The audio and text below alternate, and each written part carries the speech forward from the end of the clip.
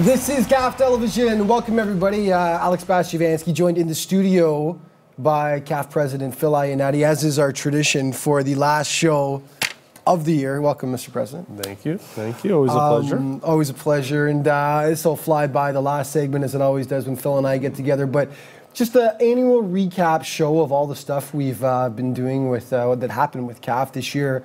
And yeah, quite the year, man. Yeah. We started this at the end of May, and I can't believe it's done already. But just the first general thoughts about the way it went this year. You know what? I can't believe the 5 years have gone by so fast, Yeah, Alex. You know, you put together a vision, and all of a sudden, together with the group, everyone sees it, and it just keeps growing. And that's the beautiful thing about our organization. It's an internal development program, and people now understand it. And that's been such a key element for us to see of where we have achieved some great success. And we'll go through it today of all the things that have happened. But really happy about this past year and the successes and a lot of our teams. Yeah, and we need to point out, of course, we went from 3 super groups last year to 4 this year, under 13, under 16, under 20, and the open group.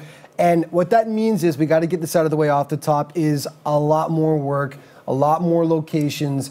And we really have to give props to Scott Mosey and Ram Mustafa and all the interns and volunteers who helped make it happen this year. They are absolutely essential, aren't they? You know what? And I don't think people get enough credit sometimes, the ones behind the scenes. And if it's not to those people, nothing is ever done, right? So those guys have been fantastic. The Scott Moseys, the Ram Mustafas, all the people who take the time to make sure that this is successful, right? Especially with the super group. It's a lot of work. People don't realize it. So, and now, again, going to talk about the vision was, hey, can we build a super group? And we started with one group in the first year from 14s, and now we have 4 of them. And to have a stadium, have games televised, to have yourself and this great partnership with ECG and BN, people watching the game, seeing the highlights. It's just evolved, and we're excited. But it takes a lot of people to make things happen, and we're very proud to have those people part of our team. Yeah, they did an absolutely fantastic job. And we're going to point out some of the success stories definitely this year, but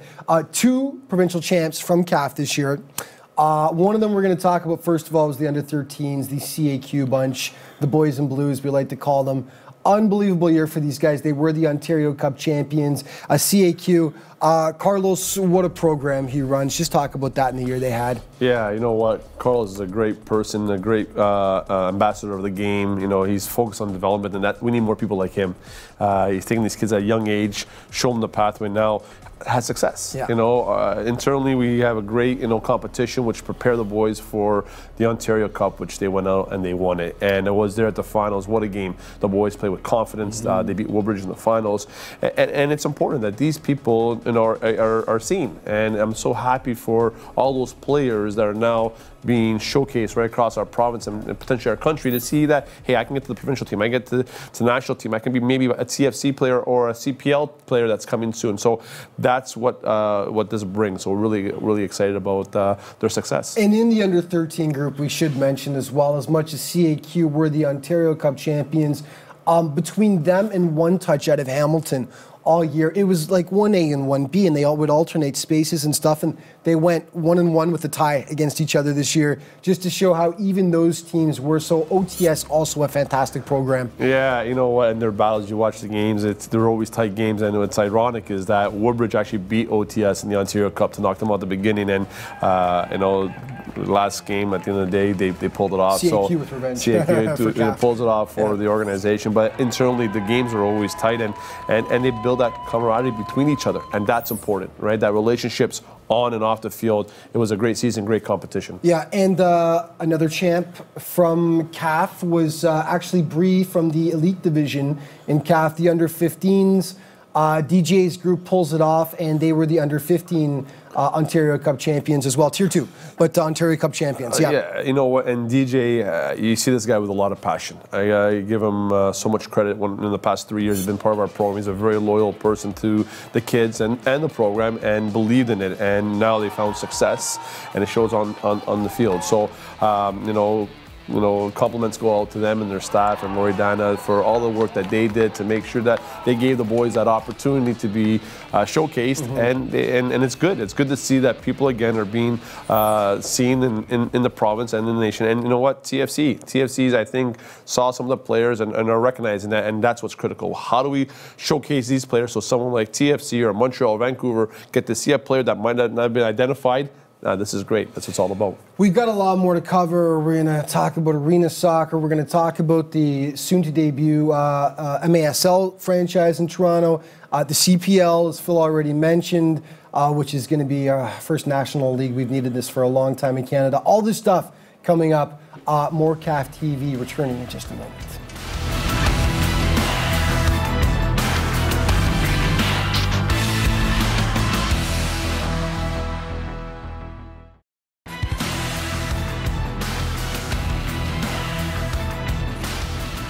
Welcome back to CAF TV. Alex Bastiavansky joined by CAF President Phil Iannitti as we do our annual CAF wrap-up show. It's our last one of the year, and just continuing to talk a bit about the supergroups and some success stories. The under-16 supergroup was, I think this was the most competitive of all the groups from top to bottom this year. There was no bad games in this group. You had your Maccabi. Of course, a fantastic story going to the Maccabi Games in Israel this year. Best performance ever by a Canadian soccer team at the Maccabi Games due to these boys. Fogo, Lions, Milton, Niagara.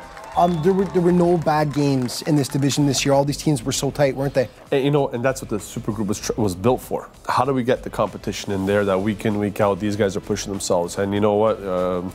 Again, Maccabi spent time overseas. They came back and they just focused on competing in the program as well. So we're very fortunate to have these teams and these leaders of the games. You got the Miltons, the Fogos that have some quality players that we've actually recognized that actually come away with us when we've gone to Europe. And that's what it's important to see that they have somewhere to play week in, week out with good competition. And we're really happy about the competition level. The under-20 supergroup was interesting because for a while it looked like TYFC Toronto Youth was going to run away with things there.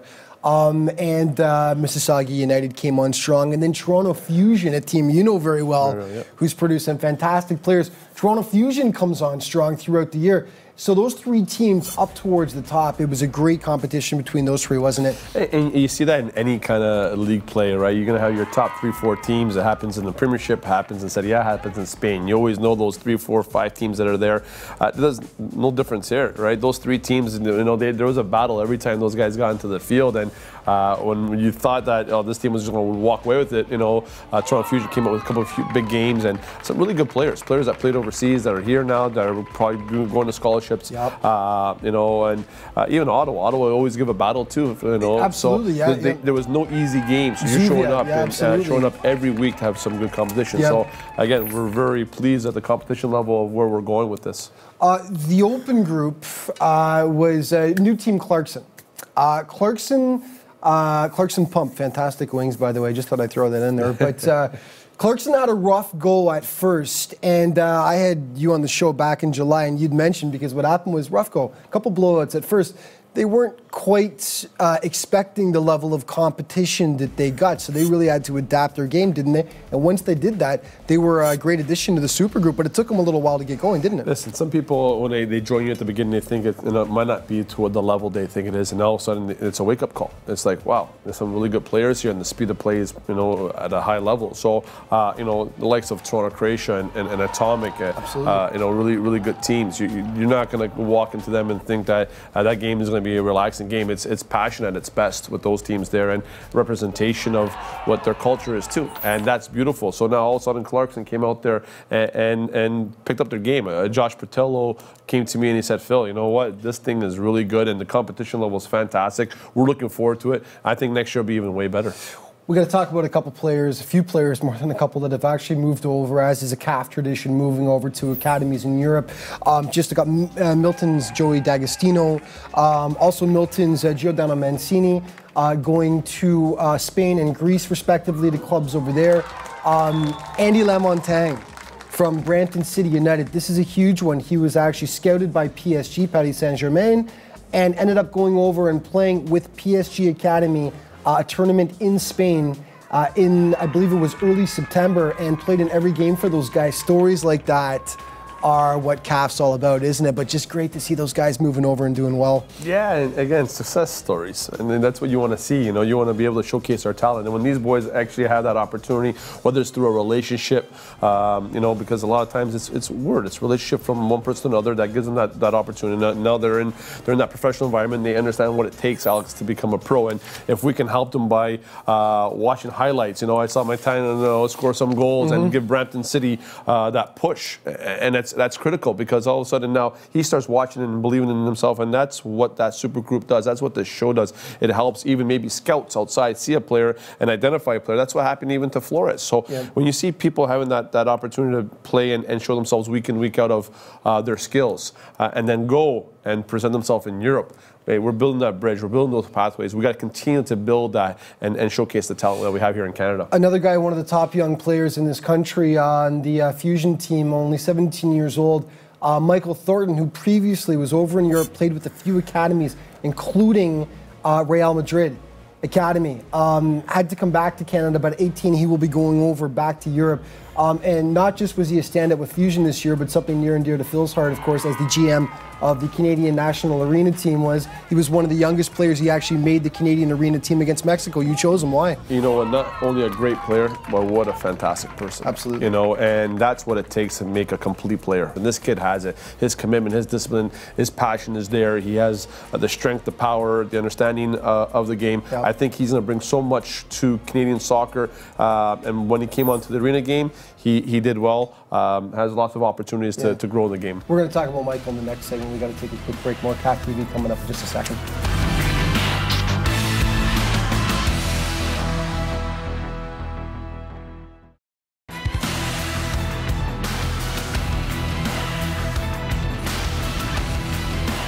Welcome back to CAF Television, our annual end-of-season wrap-up show. Alex Bastiavansky with CAF President Phil Ionati.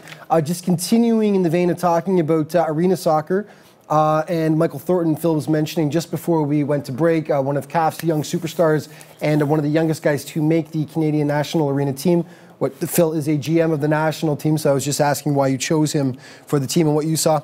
Yeah, you know what, and when Michael came out for the trial, you know, he was at the beginning trying to understand the game, right? Here's a player playing part 11-11. You know, the border game is a completely different game, fast pace. You got to really get used to it, you know, and every session, every week, he got better and better, and that's progression. You know, so it's exciting to see a 17-year-old player who was selected by the coaching staff, by Hector Marinado and Juliano Oliveira and Paulo Ciccarelli, and they see something in this player. You know, so you know, very happy to see him, and even Sebastian Zabalos, you know, another player that's come through the system. Like, these are the kind of guys we have to promote and make sure that they're seen right across our country. They're football players, they're soccer players. We have to give them that opportunity, whether it's the arena game, the 11v11 game, the futsal game.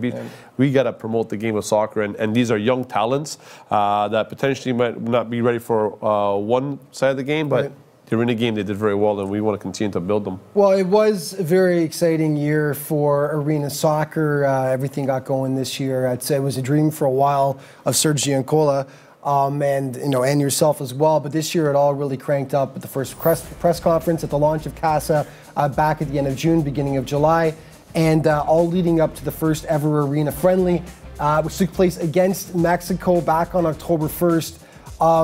What a year for arena soccer. Before we get into the friendly, just talk about that and all the work that went into getting this thing launched.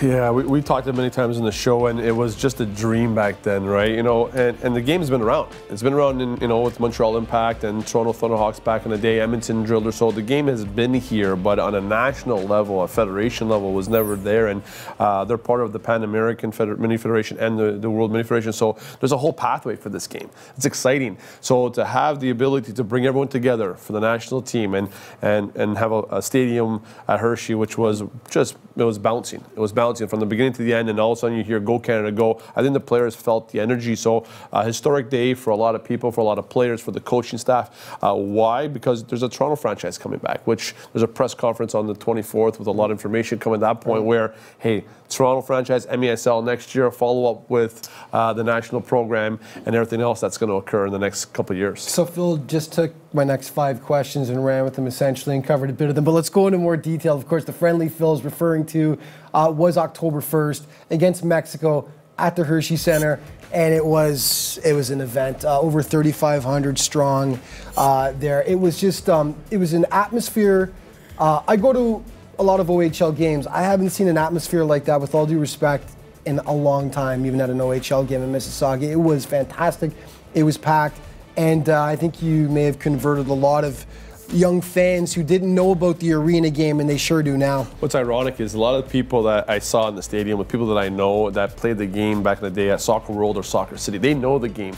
We didn't have the big bubbles or the soccer centers. It was the arena game that we played. And all of a sudden they came with their children, and their children never seen this game before. We're just excited. Blown away by it, yeah. And everyone's like, I'm in. I'm buying season tickets. I can't wait till the Toronto franchise comes because we love it. It was entertainment at its best. And I have no doubt in my mind, as we grow this right across our country, this will be a big part of soccer moving forward. And looking forward to it, because we did put an application in to host the World Cup for 2020. And you know what? If we're approved, I think it's going to be something special here. You mentioned the players like Michael Thornton, who it was an eye-opener. They had to learn the game. Well, I mean, I talked with David Guzman right after the game on the pitch. David Guzman formerly played for TFC as well. He's been a very high-level player. He's a fantastic footballer. And David said right out, he said, Alex, he said, I'm going to be completely honest, this is an entirely different game. This is not a game that was actually familiar to David as much. He's a great 11v11 player. He wasn't as used to the arena game. Now, of course, his skill transferred over. That's why you chose him. He's too good a player to leave off. But he had to. And as the game went on, you could see, first half was mostly Mexico. Second half, our boys were learning on the fly. And they narrowed the gap, and we mostly controlled the second half, and 2 beautiful goals, too. You know what? We had the training sessions, and each training session got better and better. And when the coach came in, Julian Oliveira, obviously the coach of Milwaukee Wave, started doing some little tactical things, and these guys started getting it, right? Because they'd never played. You know, the Adrian Cans, national professional player, the Guzman, very, very technical players and great outdoor 11-11. The transition was a little bit challenging, and we said it. We lack experience. We understand where we're at. But you know what? We had the Ian Bennett's, the Josh Lemos, the Daniel Shamalis, the Vahid Asopers. We had those guys that play in the MSL, which helps us a lot. But still, it's going to take some time. They were instrumental in teaching the guys. And you saw the fourth quarter starting to teach everyone. We're excited. Why? Because the Toronto franchise, when it comes next year, and these guys are playing consistently, Canada's going to be a reckoned country for the arena game. It's in our blood, whether it's hockey or it's the arena game. It's part of our blood. So it's time to transition onto that. MASL franchise launching in the fall of 2018. We'll talk about more about that later. And the CPL, we've actually got to get to in the next segment. More CAF TV coming up in just a second.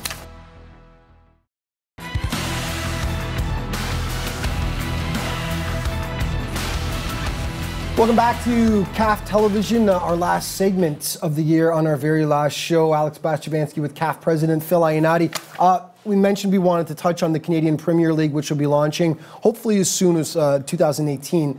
But I wanted to ask you about that, and because, of course, CAF is so big on having a professional path and a pyramid of play, CAF affiliation with TFC and stuff, and now there's going to be another avenue as well, the CPL. How do you see this all tying in together? You know what, Alex, we're really excited at the CPL coming in. Spoke to some of the people that are involved in it. They expect, whether it's 2018 or 2019, that we're going to have a national league, and by doing so, that's going to give more opportunities for our Canadian players, and that's critical. Why? Because if we ever want to compete at the national level, we just saw the U.S. not make the World Cup. Shocking to them, right? We here in Canada have been accepting for the past 30 years. So 86 was the last time we were in. We've accepted just mediocrity. We're just, okay, we didn't get in. No more. We need to change that. And that starts with the leadership of the groups that have now pushed for the CPL. Why? Because we need Canadian players playing at a high level week in, week out that have that opportunity to be scouted by the national team coach in a domestic program league. So kudos goes out to TFC, Montreal, and Vancouver. It's a North American league. It's MLS. It's been great. But at the same time now, having something that's our own is fantastic. And given another pathway for our players to be part of, it's great. You know, that's what we're looking forward to. Well, by the time we relaunch the show next year and the CAF season relaunches, we'll be able to talk a lot more about the CPL and the developments about what have been happening. Touch on a couple of events that happened this year that were big events in CAF before we go. the inaugural BioSteel Canada Cup. Speaking of top-notch Canadian players, of course, that Phil did in conjunction with BioSteel and Dwayne De Rosario. Just a great event at Downsview Park, wasn't it? Who better to be an ambassador of this country than Dwayne De Rosario? You know, for me, one of the best players, if not the best player to ever play in this country. Accolades with the MLS and national program. And when he came to me with the saying, let's build something special in a tournament here in Toronto. It's the 6th. It's Toronto. So I said, let's do it. So we launched it. It was successful. We're looking already forward to next year and working with professional clubs, especially with the MLS and Canadian teams, to have those players come play and those teams participate in 2018. Tryouts are being held for the CAF Selects that will be traveling abroad in the new year. Yeah, we got invited to Italy again. The boys did fantastic last year. So it's all professional clubs. It's the Inters, right. Juventus, the Romos, the Lazios, the Paris Saint-Germain. They're all going to be in attendance at the Hater tournament in Rome. So tryouts just start next weekend. So we're really excited. I've seen the talent. Dwayne De Rosario again accepted to be the coach of that team. So we're looking to leave at the end of the year, December 31st, for 9 days in Rome, playing against these professional teams and in a tournament that is very spectacular. And that comes on the heels of last year, 2 big events. CAF did go to Italy, and CAF also went to Dubai, which was, I mean, both were really eye-opening experiences for the kids, weren't they? I mean, we had a couple players on the show who talked about that and how amazing that was. You know, especially with Dubai, you had Michel Salgado, the Real Madrid player, one of the top players for Spain, playing right fullback.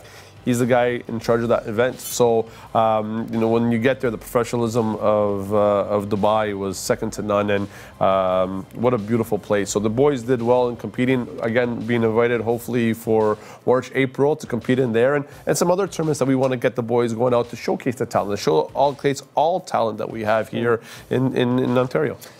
Well, we're just about out of time, but last question here for Phil, which is, it's 5 years old, but this is actually the 6th season for CAF. Started in 2012, and it was, you know, just for you and the evolution of the Canadian Academy of Football over the last few years, from where it's come from and where it's going, is this the path that you envision for CAF, and what do you see as the next step? You know what, anything you do, and it starts with a vision and passion. And you know what, we saw something, you know, 5 years ago of building a platform for players to be identified, and it's evolved even beyond our thoughts. Why? Because, you know, it's been challenges though, Alex, I'm not gonna lie to you. You know, bringing a system that was outside into the system was not easy. A lot of hard work and commitment from a lot of people, which gave every kid an opportunity to be showcased. And that's what's critical. Yeah. How do we give every kid in this province, in this country, the ability to be seen provincially, nationally, or even, professionally, right? And I think we've come up with a great system, a program, an intern program. So I'm really excited what CAF has become, because it's a program where it's all about unification, bringing people together for the betterment of the game. And I can't wait till the next year and 5 years from now, as we hopefully find that professional player that comes back and says, hey, that time I spent at CAF when I was 12, 13 years old helped me. You know, that's what it's all about. Then we did our job. It's been getting better and better every year, and I can't wait to see 2018 and what it's going to bring our way. Thanks, buddy. Always a pleasure. Great season. Thank you. Thank you to you for tuning in every week, to all the players and everyone involved with CAF, and thanks to everyone in our fantastic studios here at Think Channels. Great job all year long. Just remember, in the off-season at CAFsoccer.com, just to keep up to date on everything that's been going on and will be happening in the Canadian Academy of Football. Thank you so much for watching, folks. We'll see you next season for more CAF TV.